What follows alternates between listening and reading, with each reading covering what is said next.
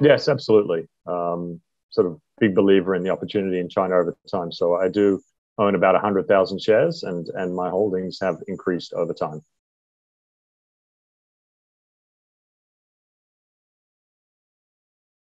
Yeah, I think the process is very much bottom up, looking at individual companies. I don't sort of target weights in particular sectors or anything like that. It's about the individual companies and really how they stack up. I'm looking for companies that can be much bigger over time, companies that generate good returns, and companies that have strong management teams to execute over time. And as always, I'm trying to look at companies where I think those factors are really not reflected in the stock price. In terms of finding the companies, we really spread the net wide. As you know, we try to leverage the investment trust and the flexibility that it has. So we can invest in unlisted companies. We can invest in companies that are smaller in scale, just given the less concern that we need to have about liquidity. Very happy to be looking at areas that are out of favor. Definitely try to be early and have a long-term focus.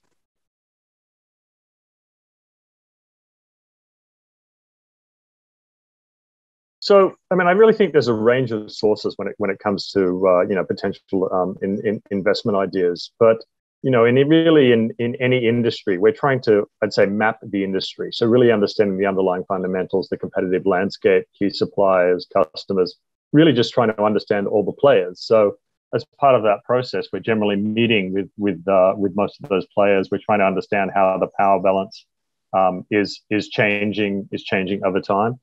And it's through that process we find new ideas. In terms of the holding period, if you look at the turnover for the fund, it's generally sort of been in the 30% range. So if you sort of back into that, you're probably looking at an average holding period of about 3 years. And I think that's probably normal in quite a volatile market like China. You do need to be adjusting positioning based on the risk reward that you're seeing in the market. But I'm quite happy to own companies forever as long as the valuation is reasonable and they're executing. And there are some stocks in the portfolio that I've held over a 10-year period.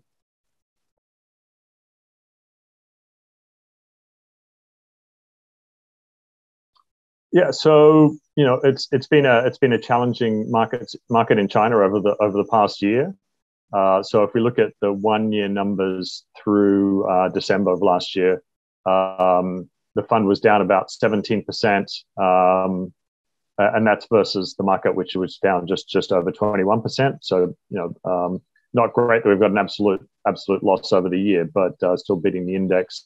Over a 3 year period, we're up just under 60% versus the market, which was up just under 20%, and over a 5 year period, up just over 70% versus the market, up just over 40%. And I should say those are NAV returns. So the share price has actually done better than those numbers as we've managed to close the discount versus the NAV over time.